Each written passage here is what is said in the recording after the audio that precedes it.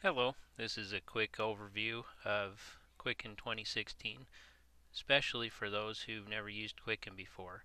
This is how you get started. So when you first open up Quicken, you'll see this screen, and it just takes a few minutes to get it all set up. It even shows you over here about 10 minutes, about 5 minutes, and then another 5 minutes to complete these steps. So first we need to see where your money goes. You just click Get Started. And then you type in the name of your financial institution, wherever you have your checking account. We'll just do an advanced setup to create a fake one.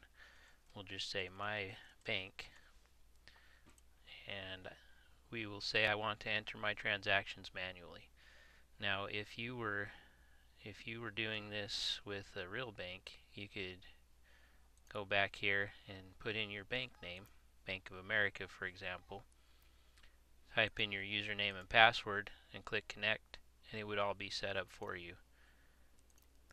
But for purposes of this demonstration, we'll do a manual bank, a manual account, just to demonstrate. So we'll do a checking account for personal transactions. Starting date, let's just go with November 1st, and let's say we have $2,000 in our account. So that's how you would set up a checking account. Done.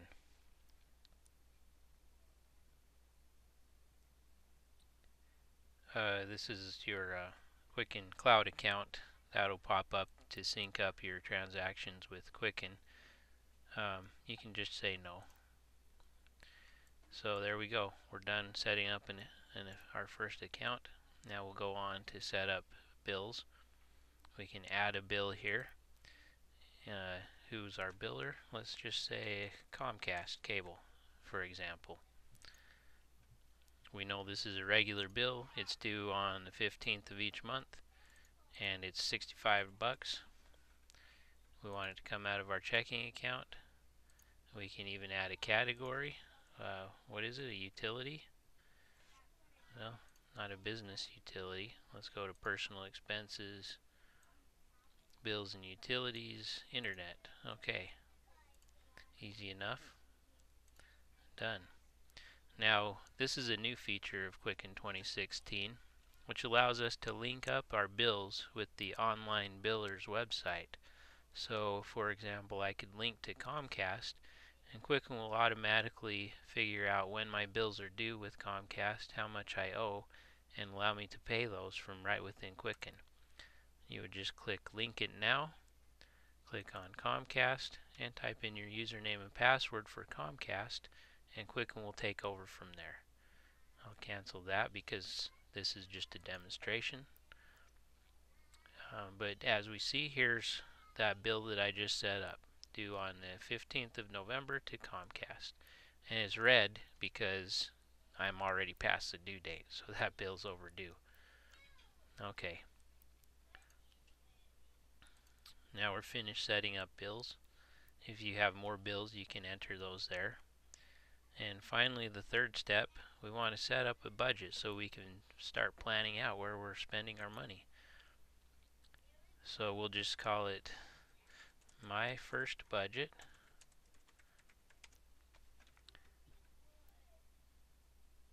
Done. Now, as you start to add and track your spending in Quicken, it will start to populate this with how much you've spent for the month in each of the different categories. If you would like to add categories, you can do that manually here. Let's say each month I know I have an auto payment, I have fuel, I need to pay for internet, mobile phone, utilities. What other expenses? Just go through, click any expenses that you know you're going to want to track each month. Groceries, fast food, there we go. Charity, my monthly gym membership,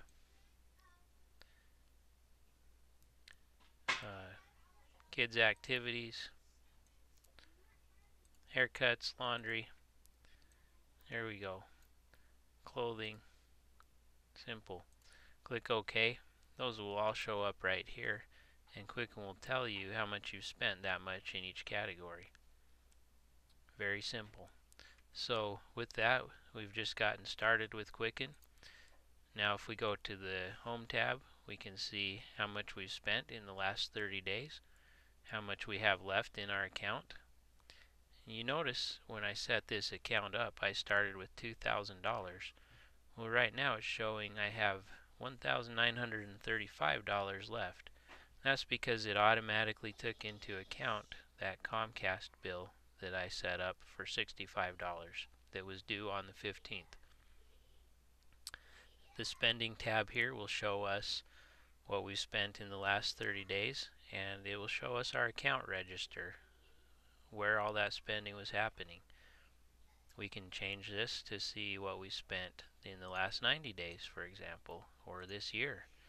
We can look at just our checking accounts. We can look at a single account. We can look at savings accounts. We can really break it down to see what's going on here. We can click on the Bills tab and see all the bills that are due this month.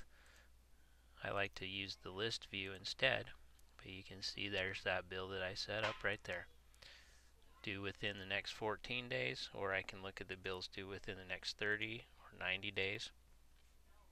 Very easy to keep track of all your bills. And projected balances lets me know for the next 12 months, or let's say the next 30 days. How much money will I have left in my account based on my spending habits? The planning tab, this shows us our budgets that are set up. We can set up a debt reduction plan.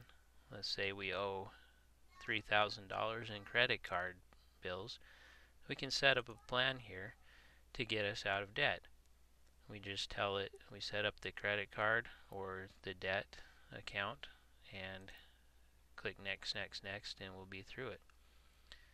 The lifetime planner, this helps you figure out when you can retire, how much money you're saving, what you need to do to retire by a certain age. You can put in different assumptions. You go through this little wizard and tell it about yourself, your age, your family members and their ages, what your salary is, any other income, things like that, and it will help you plan out your financial future. The tax center will let you see what you're paying in taxes this year, what you'll owe or whether you'll get a refund, what you can do to get a better refund or to reduce your tax burden. And you can look at your savings goals. You can set those up to save up for vacation or college or a new car. And then if you happen to get the Quicken Home and Business version, you'll have a business tab here that will show you your profits and losses. You can use the business tools to set up and create invoices, track your miles, and several other tools helpful for small business owners.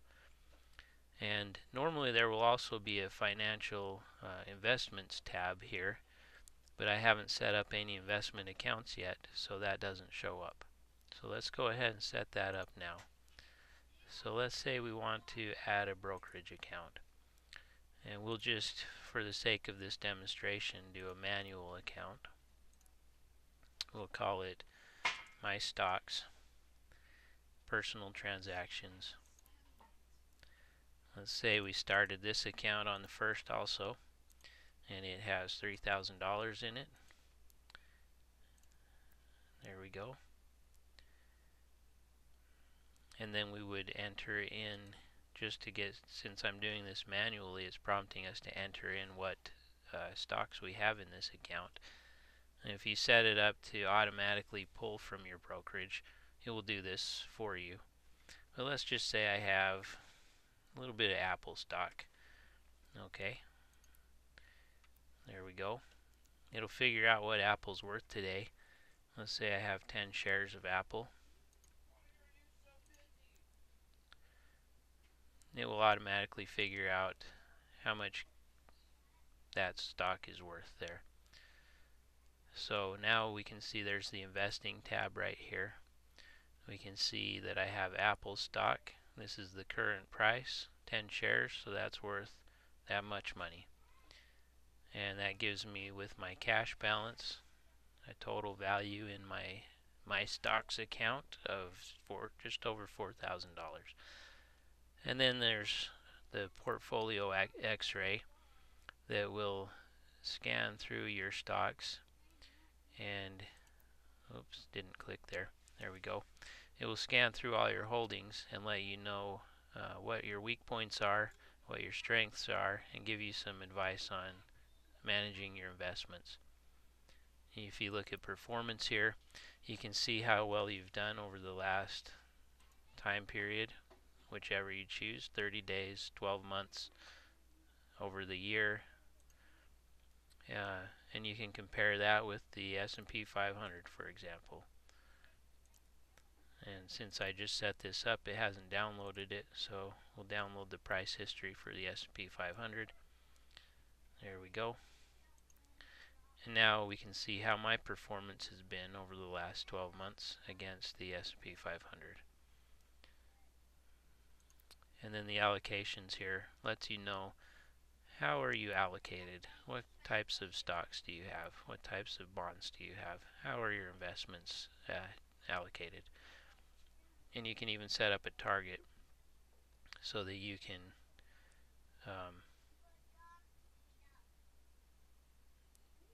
have a goal for how you want to allocate your investments. So that's pretty much it. That's how you get started with Quicken if you've never used it before. One last very nice feature right down here is your credit score. And if you click view here, it will prompt you for some information, and from then on Quicken will track your credit score, so you'll be able to look down there and always know what your credit score is, which is kind of an important metric on your financial health. So that's good, and it also gives you alerts on your credit report. So if anyone tries to